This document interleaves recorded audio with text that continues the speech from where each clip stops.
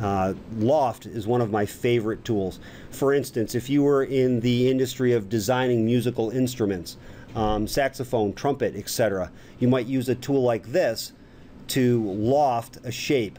And what loft a shape does is it changes a shape from this to this to this. So for instance, all I've done is I've sketched what you see in red there, put a work plane, sketched another sketch, that sketch on it, made another work plane, and do you see how that circle is on that work plane? It's just not on the square itself, but it is on that work plane.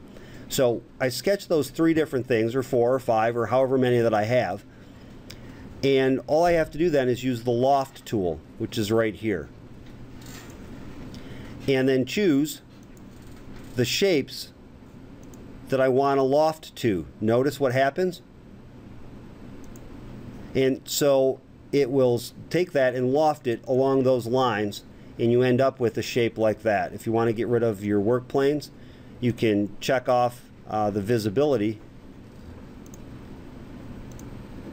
and you end up with a really kind of a funky shape. And Loft is really, really good for that.